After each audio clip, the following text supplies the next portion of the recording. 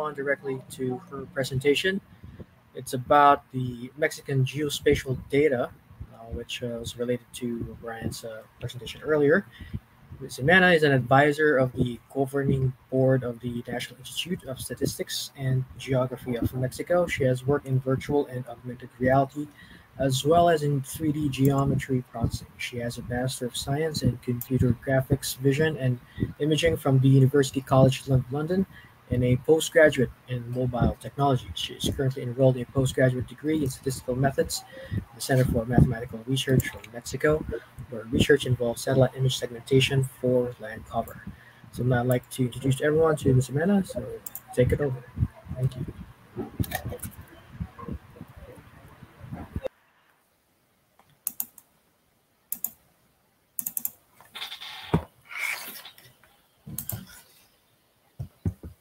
Hello, everyone. I hope you can see my screen.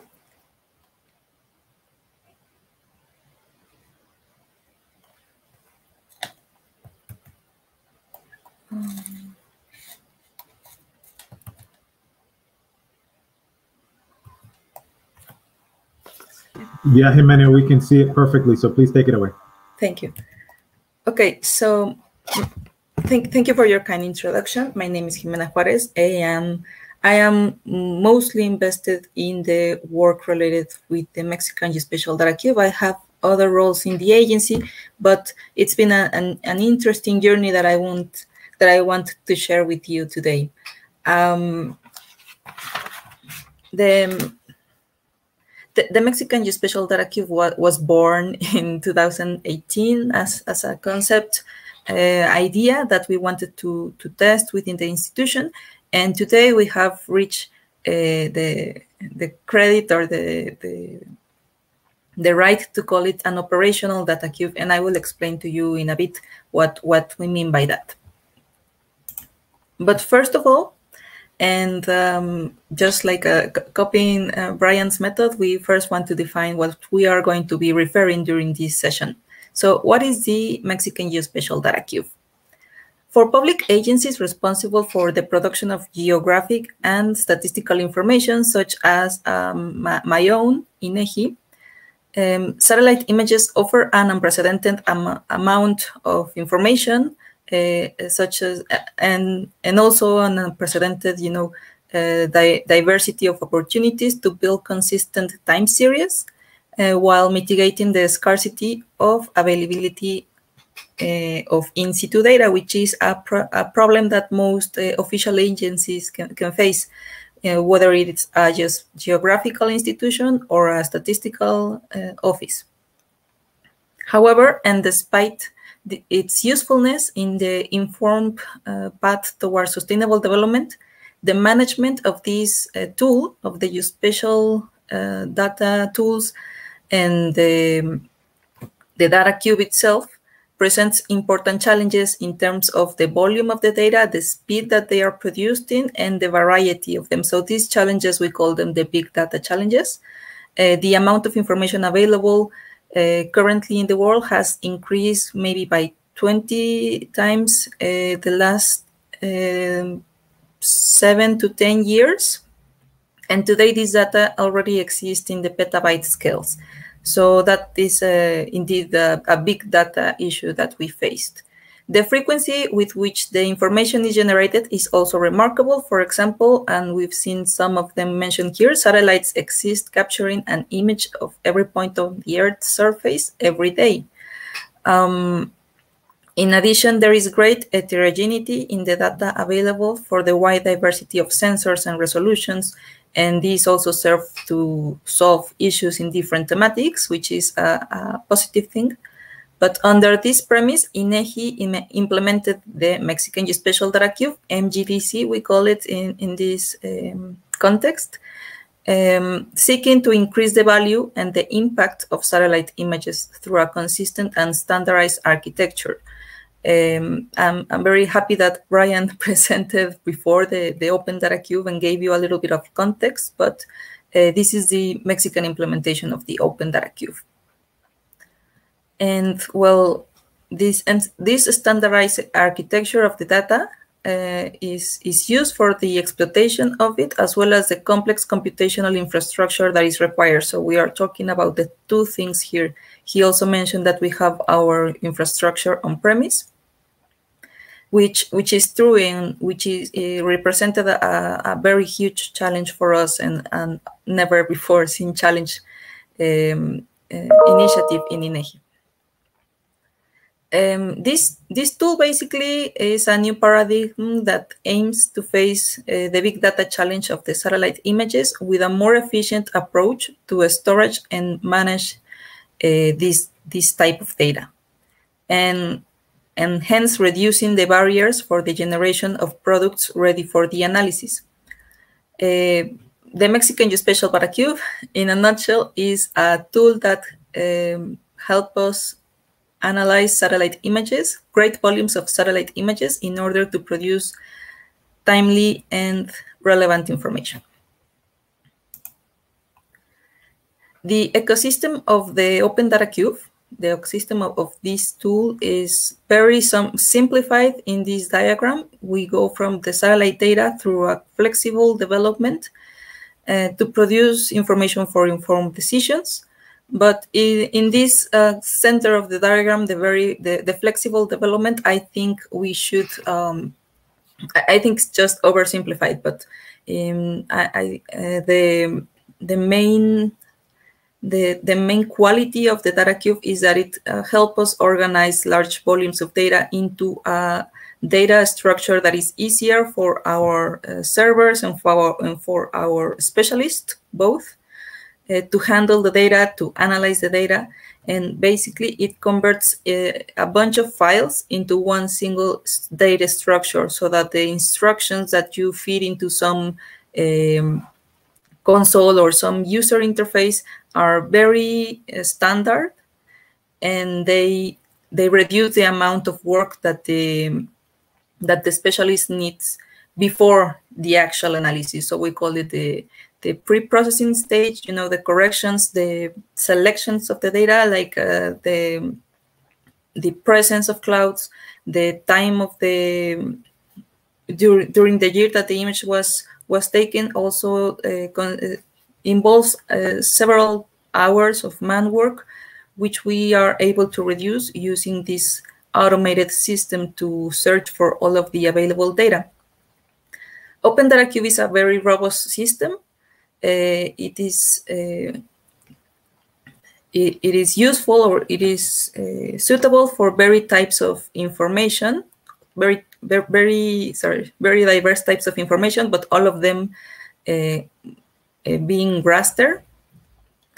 It was developed initially for the exploitation of specifically the Landsat archive, but currently the architecture has evolved so that it can accept all of the different types of raster data. We are currently thinking or planning to incorporate Sentinel-2 data into our data cube, which is also a challenge. Sentinel increases their resolution, but currently the data cube has the complete Landsat archive for the Mexican territory. And that's where I wanted to go when I talk about an operational data cube.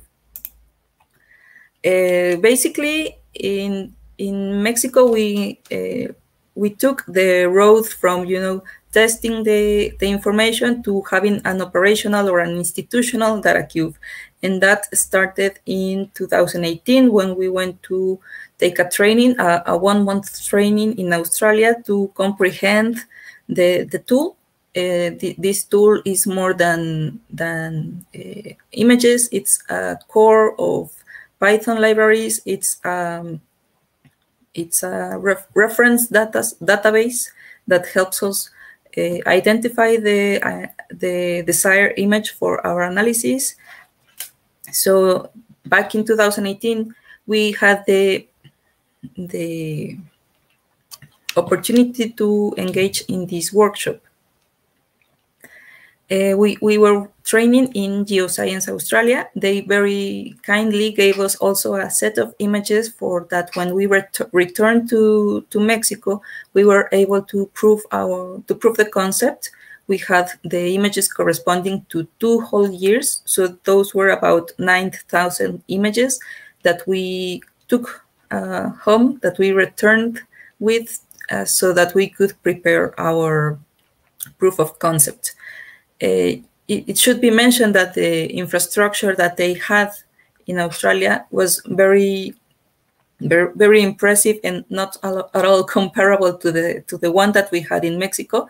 So we had to adapt. So when we returned to Mexico in August 2018, we started to adapt the tool to the available servers. We started with, whatever server we could get our hands on from our IT department. They were basically servers that were not in use anymore, so we didn't get the opportunity to design which infrastructure we were going to work with at the moment, because we were working on a concept proof. At this time, we also designed products. We designed services. We proposed budgets adapted to other budgets. And basically, we were working on indexing the images to the institutional servers, ingesting the images to these as well, and, defining the more specific parameters that we were not able to define in Australia, such as the projection, the grid that we were going to work on. That was very intense work, because this grid, is going to be fixed for life, for the life of the data cube at least. So in the end, what data? After this year of work, we received in March of 2019, sent actually by Bryant, we received 100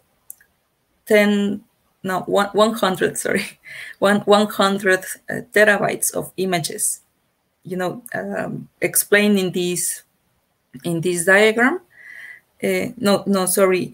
We only had from Landsat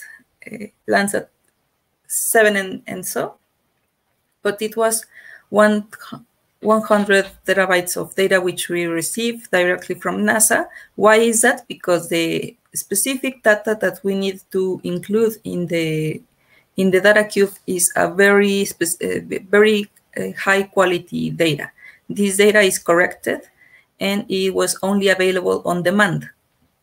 So even though we could request them through their website, through the website of the USGS, this data was not available, so it needed to be prepared. In our estimates, we thought that it will take us more than 2 years to obtain the data through this media, but and perhaps one more year to download it.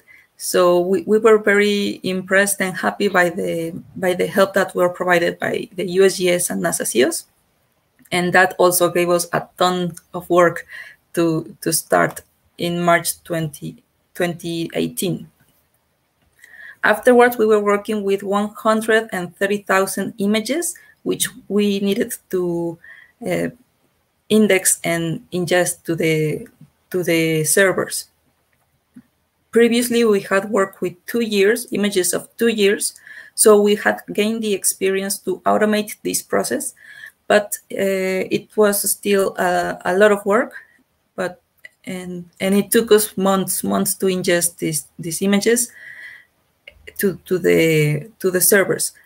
Back in November 2019, so probably half a year later, we finalized this activity. So we had all of the Landsat archive available in this analysis ready format and ingested in our data cube.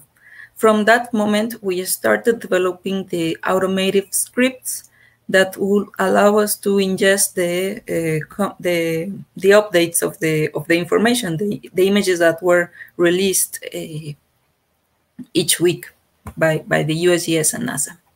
So It was a two-year process in which we started with a training, with a set of images, trying and testing. And by the end of 2019, we had an operational data cube which was including or automatically incorporating the newly available information released weekly by NASA.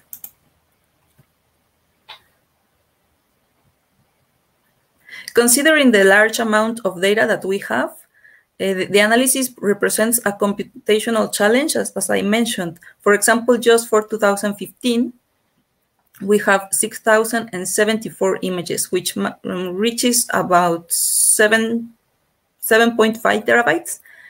And it is certainly not easy to run a script that analyzes 7.5 terabytes within the memory at one time. So this challenge was addressed by the interdisciplinary team that I mentioned that went to training in Australia, which included big data experts. The computational infrastructure where we have installed our instance currently, which has evolved from the time I mentioned before, is an Oracle Cloud machine. So this computer has the capacity to generate national products with a pixel level precision. And in this diagram, I am showing you some of these national products for the year 2015 on the right side. These products were proposals that we prepared during our testing time. We prepare questionnaires to specific users for them to evaluate the usefulness or you know, the overall the overall quality of these products for their production processes. And the one that is circled in red is called the geomedian, which I will be referring to in a few more minutes. But well, we have the geomedian, a famous NDVI, WOFS, which is not as famous but very relevant for us. We are on the process of producing a national version of WOFS, but just wanted to clarify that this tool is the result of a trial and error process. Well, it should be clarified that this is a trial and error process. While we were adapting the available resources, which I mentioned, you know, this was not an institutional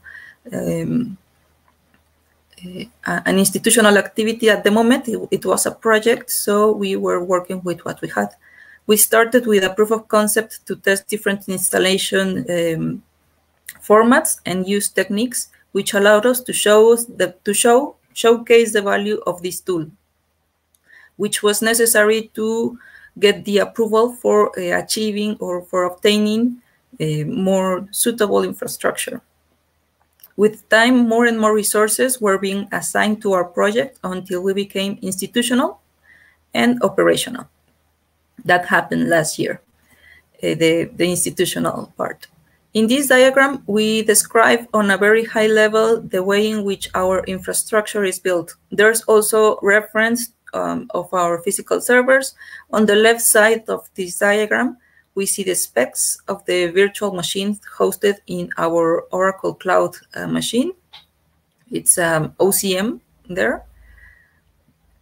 Altogether, we work with 64 cores and over 472 gigabytes in RAM. While on the right side of this diagram, we show the two types of storage used, SAN and NAS, with different characteristics fit for their specific purpose. For example, in the NAS storage, the fastest of them, we keep the cube itself. In other words, the actual satellite data, so the Landsat archive.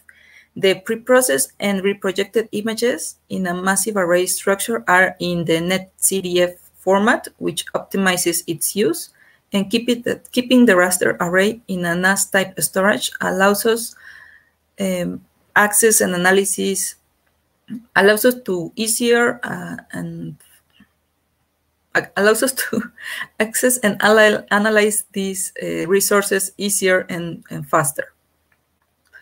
You're also able to see in this diagram an estimate of the volumes of images for periods like 1984 and 1999, which is 6 terabytes for the period of 2000 and from 2000 to 2020.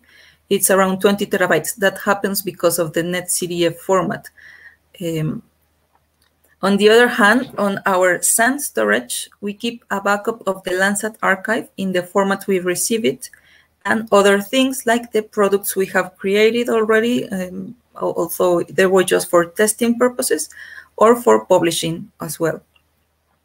It is important to mention that growing is within our plans, as I mentioned before. For example, we plan to incorporate the Sentinel-2 archive, but we will need to perhaps have 3 times the available storage we have today. We started running simple scripts in small regions using an average laptop, maybe with 8 gigabytes in RAM. So the progress, I think, is very remarkable.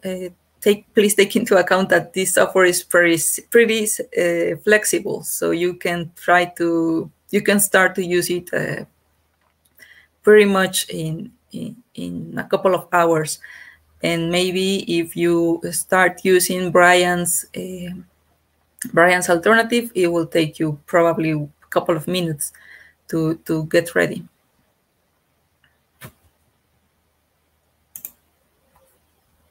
The platform allows accessing, processing, and analyzing large volumes of satellite images, and these represent an ideal input for the generation of information due to their increasing availability, objectivity, and periodicity. The Mexican Geospatial Data Cube, we designed it to produce an ever-growing range of decision-ready products on vegetation, water, land cover, urban growth, and many others. And additionally, should be mentioned that the data management of the Mexican Geospatial Data Cube is done through commands in Python, which is one of the most popular programming languages among data scientists. And this can further extend the horizons of satellite image analysis to the applications of the most recent techniques of the domains of data science, which is an area of study of great dynamism and exponential progress. In INEGI, we have currently opened the data science area, which is called officially the Data Science Laboratory of INEGI. So they are the most active users of this tool, along with the deputy direction of the geography department. But this tool allows the merge of 2 different worlds, the worlds of the remote sensing scientists and the role of the data scientist. We've been able to produce the products that I mentioned before, vegetation, water, which are very relevant to the remote sensing experts. But currently we are trying to explore different techniques such as machine learning and deep learning to explore the potential of this tool, especially in the integration of this information with statistical information. There are several methods for the generation of mosaics of national coverage. This is just one of them, which we produce using the data cube.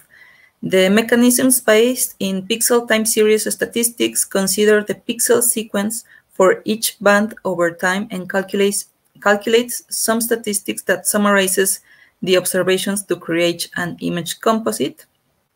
But a common practice is to estimate a one-dimensional statistic for each of the bands. This alternative usually produces good images. However, it does not preserve the spectral relationships.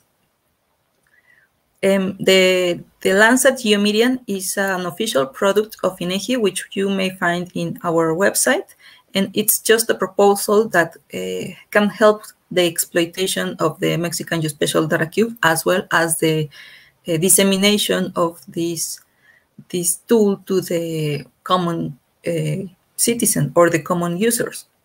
This diagram shows us how this method is produced. This algorithm was designed by the University of Australia, the Dr. Dale Roberts, as a collaboration with Geoscience Australia. They were looking to enhance the production of national mosaics or composites. The geomedian, as I mentioned, preserves the spectral ratio between the spectral bands, so it allows us to work with it as it was an original image, to create or to produce normalized indexes out of it. This is also this is also remarkable for us because it summarizes around 7.5 terabytes of images into one single image, and this image allows for the analysis that is typically used in the world of the remote sensors, which is the spectral analysis. With these pixel composition approaches for the generation of mosaics, people seek to obtain images featuring improved color balance. One of these algorithms, as I mentioned, is this one, the geomedian, for which two variables are considered: the geographic region and the period of the analysis that you want to work on. The final product is a national mosaic of multispectral images in TIFF format, and these mosaics represent the characteristics of the terrain in a specific period. Thus, the geomedian is a composition-based approach at the pixel level that takes a collection of observations of the Earth and collapses them into a single image. This composition maintains spectral relationships between the bands, maintain a good representation of typical observation that lacks outliers, and reduce or practically eliminated spatial noise. And in the diagram, you will see the process for obtaining this geomedian for the collection of images to the construction of mosaics right on the bottom part of it, which is the final step, which is generating a scale pixel composite by compositing pixels, or these tiles of 5,000 and 5,000 tiles per site, which is just a way in which we distribute this file. It's just a way to allow the users to access just specific regions without them having to download the whole national archive. For each of the national Landsat geomedians, we use the data in the data cube that corresponds to one single year. So we have around 30 geomedians published in the website currently, and the processing time is around 24 hours on average. Plus the final result, like one single geomedian size, is about 35 gigabytes, which is pretty manageable with personal resources.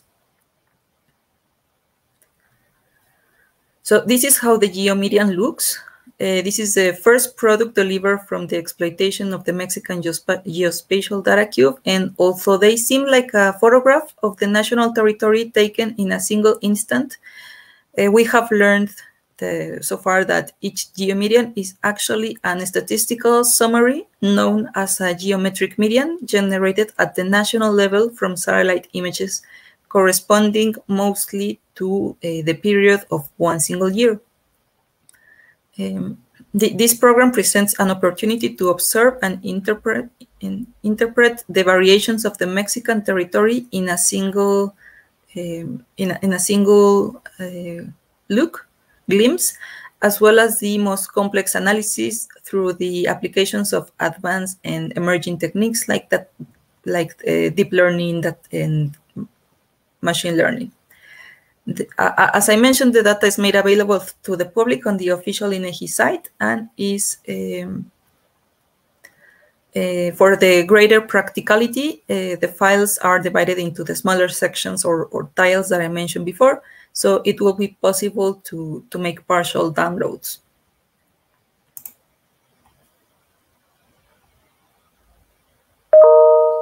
This is an example of the exploitation of the geomedian regarding urban growth. So I will play this video in which you will see the city of Aguascalientes, my city, where INEGI's headquarters are, from the year of 2000 to the year of 2019.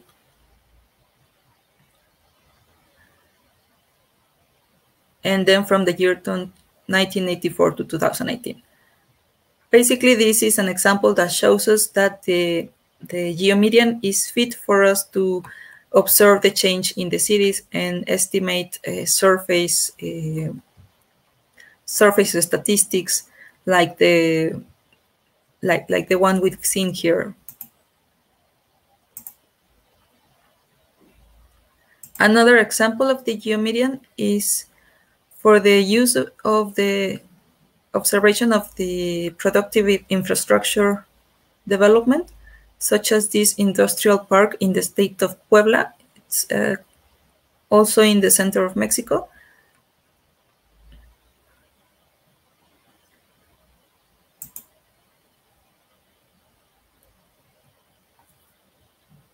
And this other example is very interesting. So in here we are seeing the region of Montes Azules and Marqués de Comillas. Montes Azules is a national protected area, and Marqués de Comillas is the area that is around it. So I don't know if you know of the La Candona jungle. So this is one of the areas in Mexico where the vegetation is most abundant. The border of this region is this river that you are seeing now, and we can see clearly that the difference in the vegetation from this almost 30-year difference is pretty drastic. So this allows us to evaluate the effect of this public policy, which is declaring this area as a natural protected area.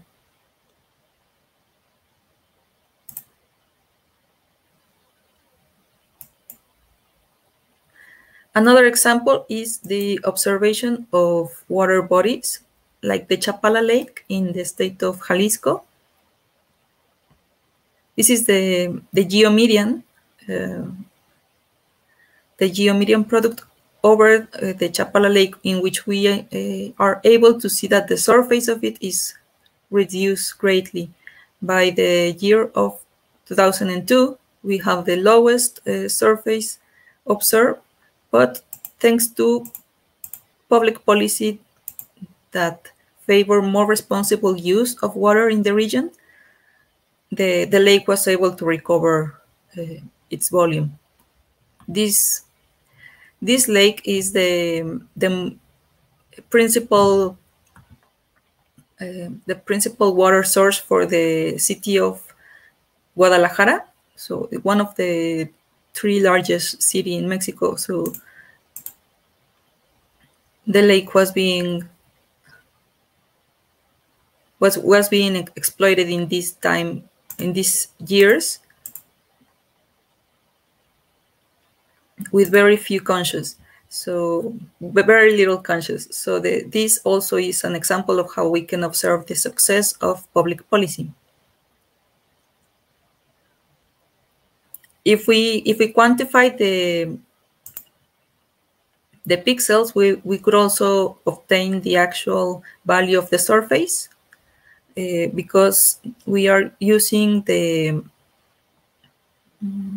Albers-Equierria projection, which maintains the least deformation in regarding area. So it's a simple conversion of the number of pixels which are classified as water in order to generate a value or statistical value of the surface. Statistical because it's a year summary.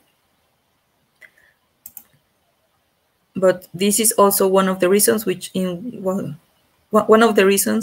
we decided to use this projection, because working at the national level, it is useful to have a very easy at hand method to obtain statistical surface statistics. This is also a very common approach in the agenda for the sustainable development of the UN or the 2030 agenda. Another example is here.